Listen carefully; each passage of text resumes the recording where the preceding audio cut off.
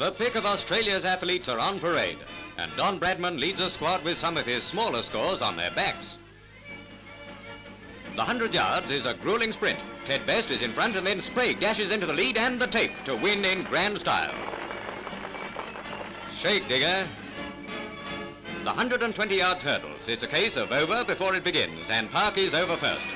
They flash down the course as nimble as fleas at a hopping party. And Park stays in the lead. You wouldn't think he was 56, would you? Yes, that's his number. Over and down. And now, 1, 2, 1, 2, 1, 2. He's been called to the bar, and he makes it a clean 6-footer. Heffernan throws into it everything he's got. Don Bradman and Fleetwood Smith. Back on your mark, sir, and we'll get off to a clean start. That's the way. And now you can't see him for dust. Runs in the family, so to speak.